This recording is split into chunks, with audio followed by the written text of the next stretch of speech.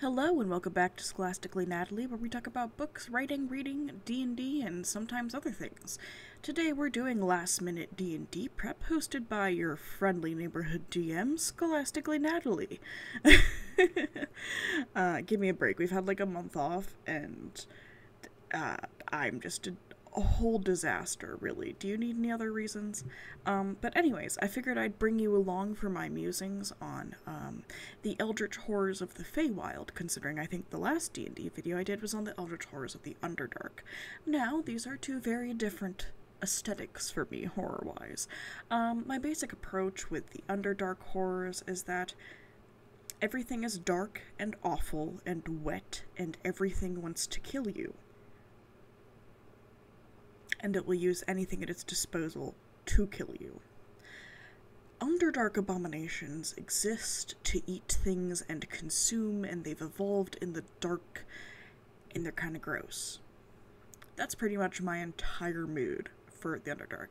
Now, the Feywild is where we get to lean more into Eldritch abominations, because you say beings of infinite power, and I say, why do they look like people unless they want to eat you? Or, enthrall you. So in my opinion, and I think I had this explained to the players in our last one, if they look like people, you probably can't fight them. Or if they look like people but are off, you definitely can't fight them.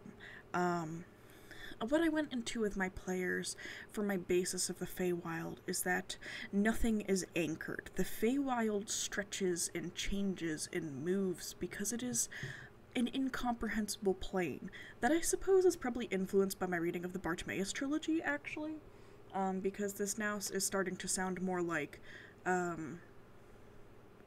the description of the plane that demons live on, although not quite that bad, because that was just a whole weird-ass experience. But the Feywild is a kind of place where distance isn't real and time isn't real in the way that it is in the material plane. I have one character who's come out of the Feywild, and he's now older and younger than he was. He looks young, but he's skipped forward in time. Strangers to the Feywild can't navigate it, because there's fixed spots in it, yes, but there's spots that are held in place because the person living there is beyond powerful and is generally an archfey. And you generally don't want to go onto an archfey's territory unless you know they're nice. And archfey aren't nice. Ever. Luckily for them, they do know of the mostly neutral and sometimes benevolent archfey Luru, who I pulled out of the D&D Wikipedia from like 3.5. But yeah, she's like the lord of pretty much all creatures in the Feywild, sentient ones and beyond. And one of their passengers would like to go to visit her to make a deal. They are transporting a giant sphinx, by the way, didn't say that. And one of the other fixed places is with Nether, right? Yes, that is what I named them. Is with Nether, the lord of the pseudo-dragons, who also live in the Feywild, and their place of residence is also pretty fixed. Anywhere else that's fixed is inhabited by archfays that they either don't want to meet and probably don't want to make deals with. But if they stumble upon them, well, that's another thing. And because of this, the landscape is constantly shifting. My players are lucky in that they do have an airship, because if they weren't in an airship, they'd be on the ground. And when that changes every couple of seconds, things can go bad very fast. I believe when we last were talking about it, I took some inspiration from, I've forgotten the word, from Silver Diamond. Yes, that's the manga. From Silver Diamond, where they had a giant snake become crystal, then become a river. And they got to witness the river that they were following become clear scales, become a snake, become a river again as it cycles through that.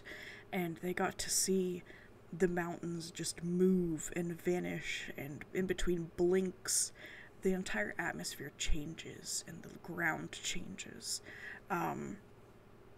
Because the Feywild is not still. Honestly, I should start implementing madness rules, shouldn't I?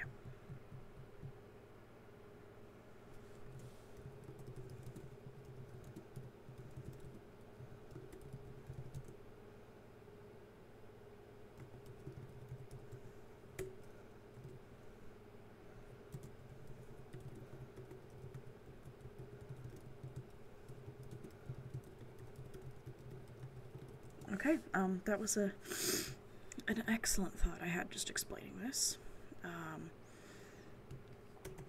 So, because of this, there are an endless amount of creatures they can encounter. And so what I am looking for are just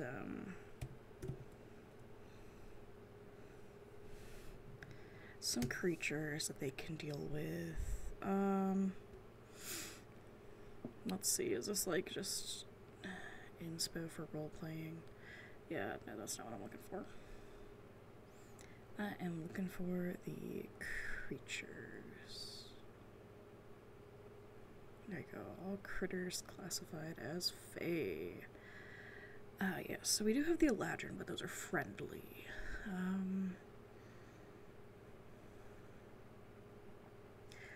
Ooh, we do have Naiads and Nereids. So let's look at these babies, because you are a water spirit. And they are currently traveling over a river. Let's see. CR2, how about you? Aquatic Fae. You are related to Tritons. Interesting. So let's see. Naiad, D&D, heavy stats.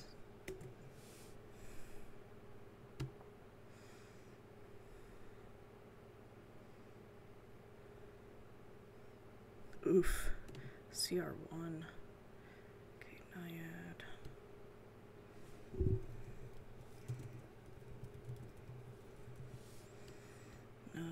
Do-do-do-do.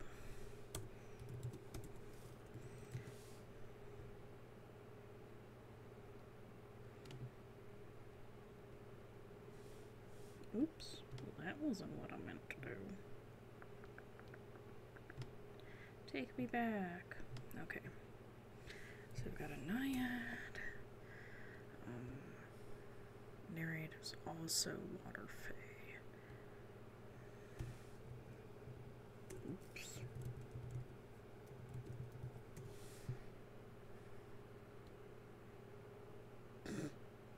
Sorry, that was funny. No, not right now. Ooh, CR7. Okay, we can live with that.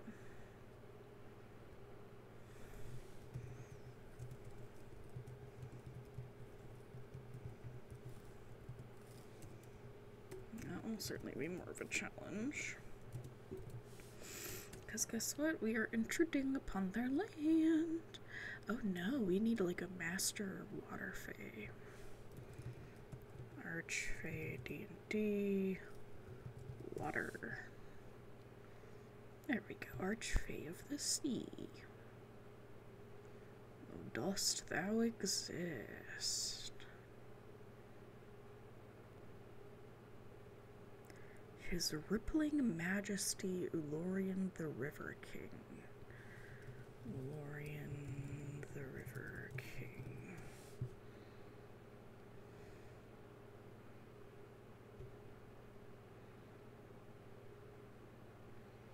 Okay.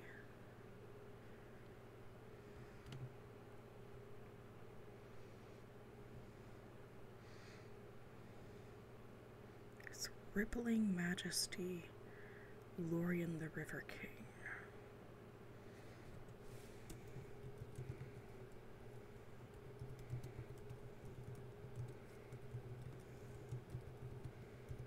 This is perfect.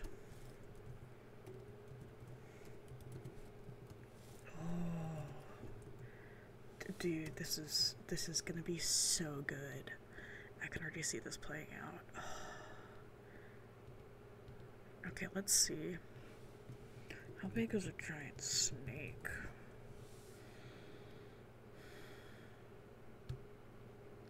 Let's see, you've got huge. CR2.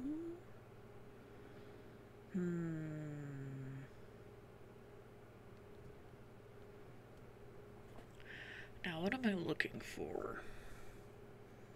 I can't remember. Fuck.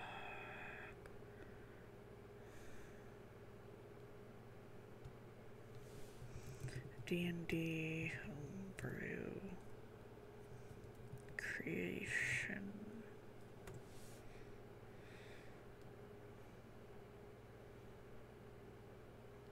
There we go. Homebrewery. Oh, hello, friend. Oh, it's built for Chrome. Hold on.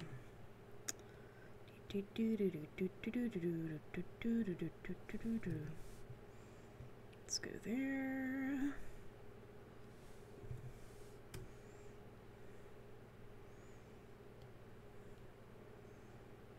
So what we need is to come back over here, close out of that. So let's see. So we've got huge. Okay, size class D&D 5e. Let's see. I want them to be gargantuan, I think. So yeah, okay. What I would like: PHB, monster, stat block.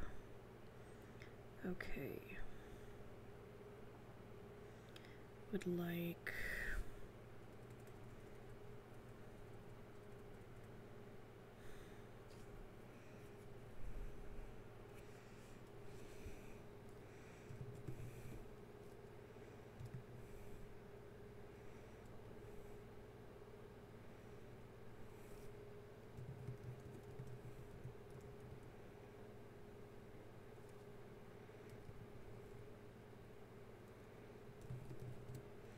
I don't have a cool name for him.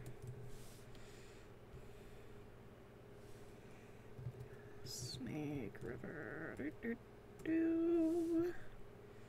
Let's go for Google Translate. Fuck, what? I'm sorry, guys, I'm swearing so much.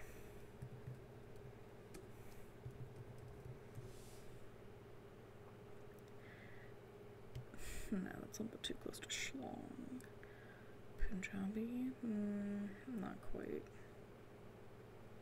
Raoul? I like Raoul. Serpaluli? I can't pronounce that. I definitely can't pronounce that. Serpentity. You can do it.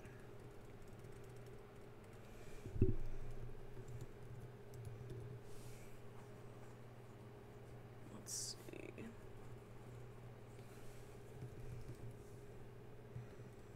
Gargantuan Fey.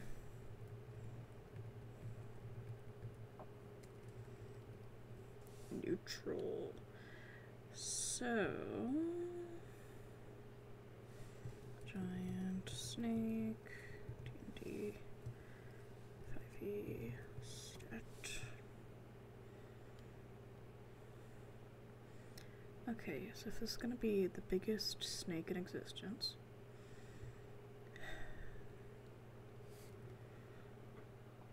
okay, so his AC is going to be good because he's a giant snake.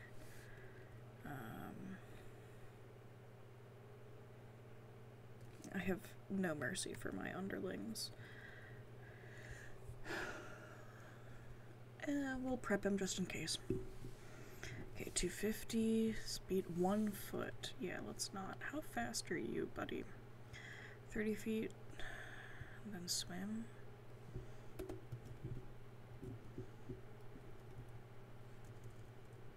We need to bolt that. right? Bold? Nope, nope.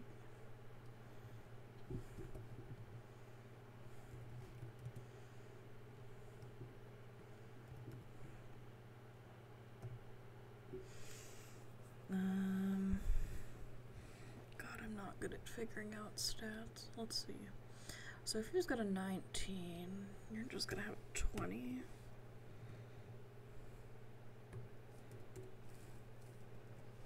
Plus 5. Dex. Let's do 11, and that's gonna be plus 1. Con is not gonna be that. 19 definitely is a giant ass snake. Intelligence.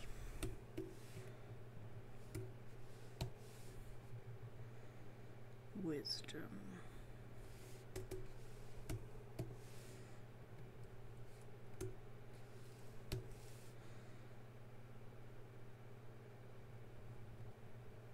Seventeen is a plus 3, isn't it? Yes. Okay, condition immunities.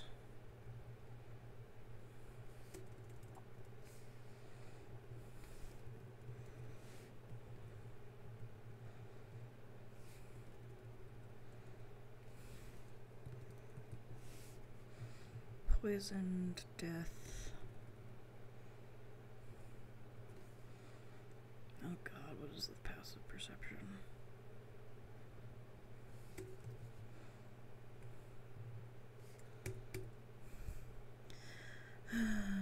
Five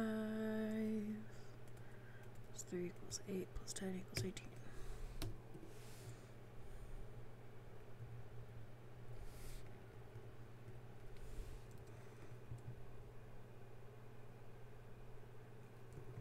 I don't think that's the right language, but I'll know what I mean.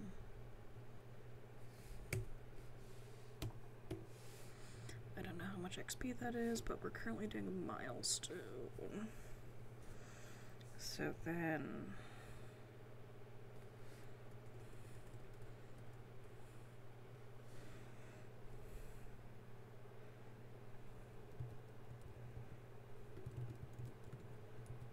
Okay, creator of rivers.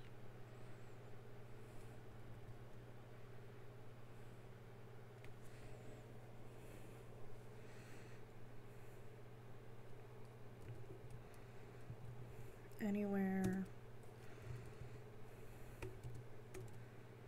Sarpnity moves when he is crystallized, becomes rough terrain as it turns to mud. Anywhere Sarpnity moves as a river, remains a river behind him, behind it.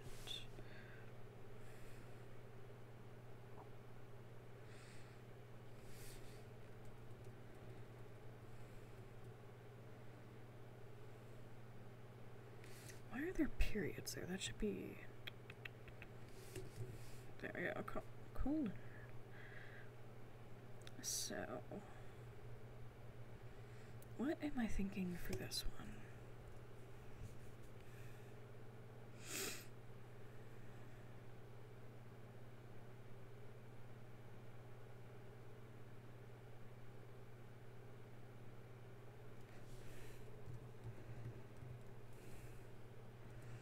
Okay, let's see, flood.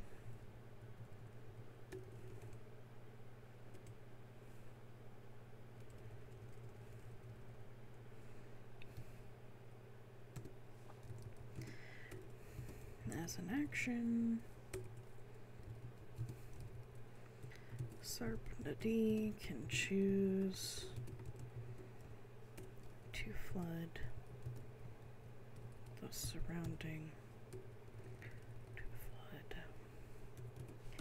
a 10-foot radius around him, around it. itself.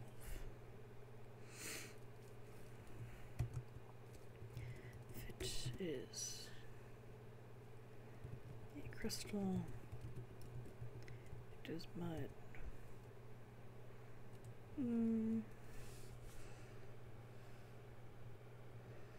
Actually, I have he here. Serpentity is an it.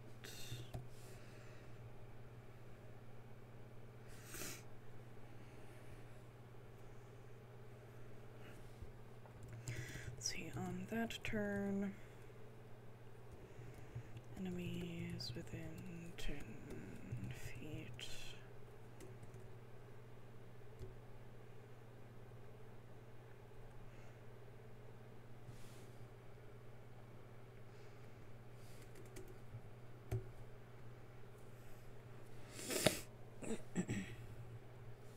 Within a 10-foot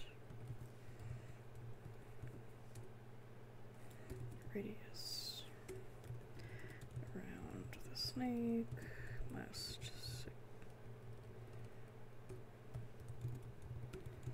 on a DC. Let's go 14 and be nice. Succeed on DC 14. Strength saving throw, or be knocked prone by a sudden wave of water.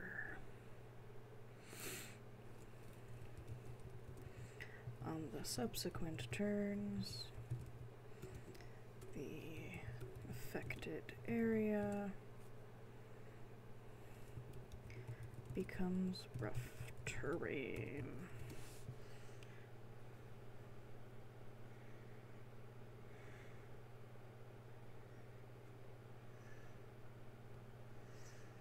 Okay, I think those are two good thingies.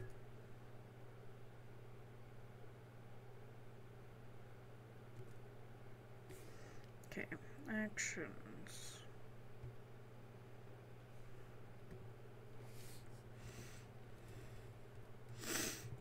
Bite. It would be a melee weapon attack, but it is using strength and he is proficient. Proficiencies.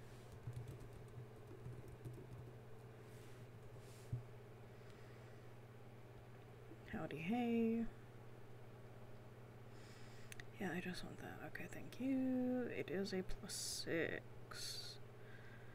Okay. +11 to hit. Reach. Let's just make it 15 feet. One target.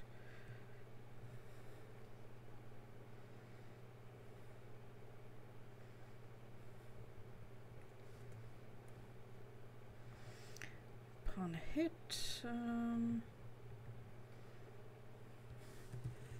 the average of 3d12.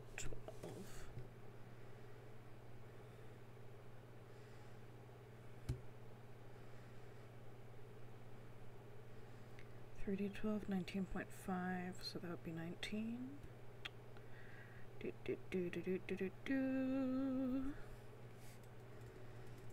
Okay, so 3d12 plus, oh, that would be +5. So 19 plus 5 is 24. I'm not planning on them fighting this snake. I would just like to stat it. But if they do fight the snake, if they die, they die.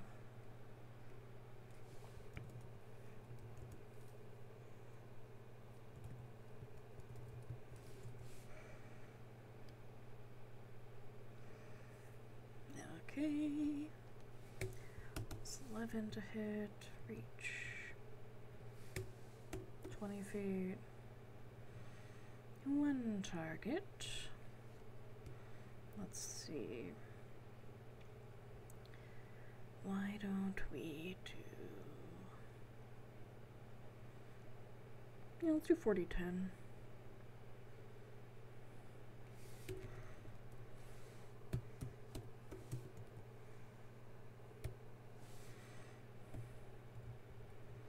that's 22. It's 27. Then, hello to all of you at the end.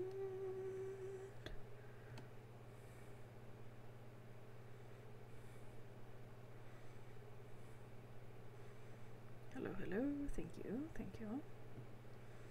Thanks. What do you look like on the bottom?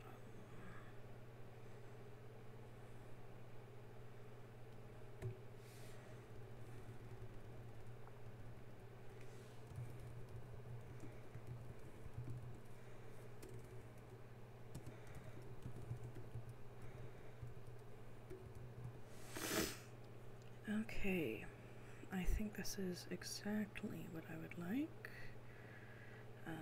Page numbers definitely should be 1. And that is how I would like that. Then we're going to download this BB. Oh, that looks absolutely stunning. Amazing.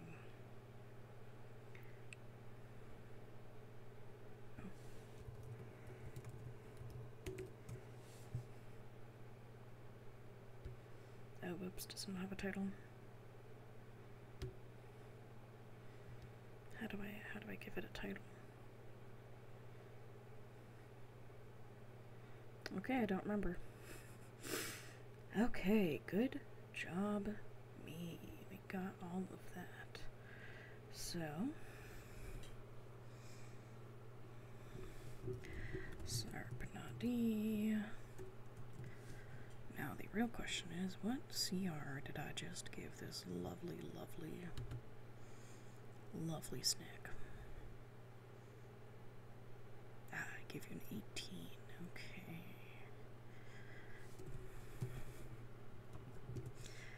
18 for snack. Okay, so by spitting in the river, I think they have anchored the water fey. First, 5 naiads.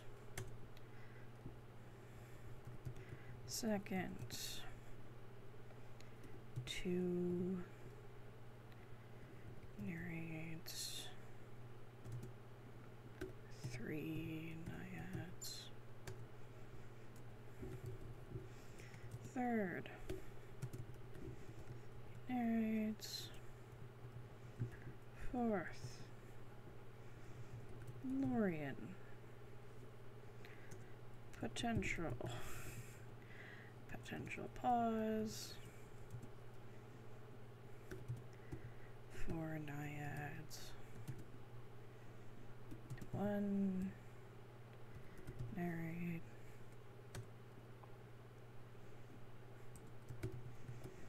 Fifth, Lorien plus Sarp Nadi. Let's see, show me your stats again, River King. How much HP? 150? Oh, Jesus. His attacks are rough. Well. Oh, that's so cool. Sorry, that. When a creature within the River King's melee stands up from prone, the River King can make a longsword attack on that creature with advantage. Oh, that's so neat. Anyways. So then, at 100, he summons Snack.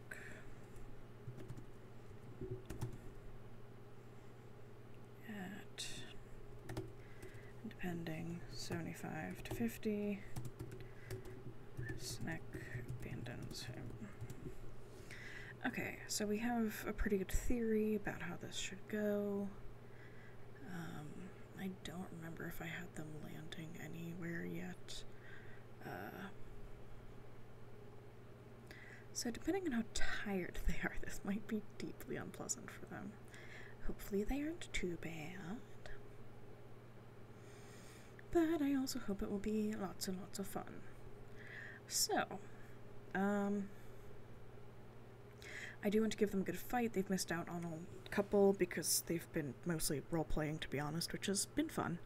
I enjoy my players having a good time doing some self-guided interactions. I mostly have NPCs respond to them, not instigate things. I'll drop some quest hooks here and there, but I do love watching them just do their own thing, honestly. And I think that has me pretty much set for next time. I am excited to attack them.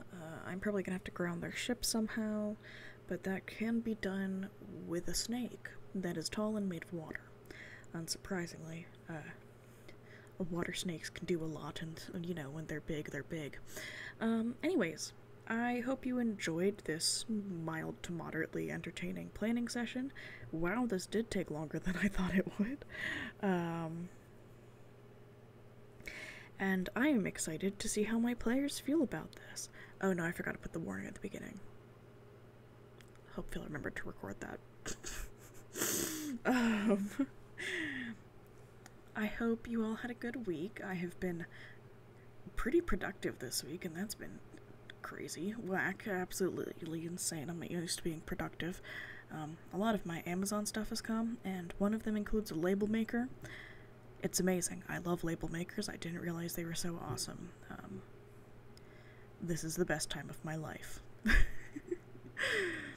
Let me know if anything exciting or unexciting has happened. I also like to know how you guys are just doing in general, if you're enjoying yourselves, if you're enjoying life.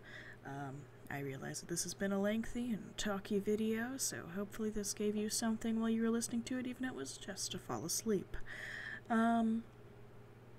If you'd like to know how this session goes and if I end up TPKing my party, let me know. I'm probably a bad DM because I never calculate anything, but I have told them this in advance a lot. I've given up. Anyways, I will see you guys next time, and Scholastically Natalie is out.